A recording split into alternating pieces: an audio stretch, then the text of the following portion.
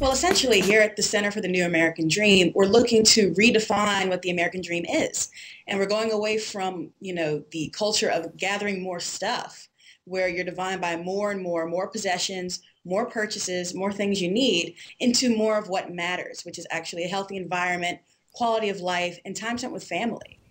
We recently published our Simplify the Holidays PDF, which gives tips and tricks from our readers as well as our experts on what you can do to kind of reclaim the holidays in your own home to make things less commercial and more meaningful for all the people involved.